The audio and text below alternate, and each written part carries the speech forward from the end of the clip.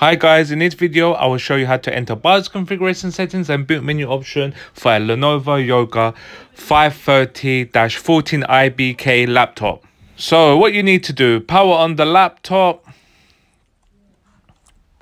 and now keep tapping the F2 key guys. Yes, just like this. Let me zoom in, this key here guys.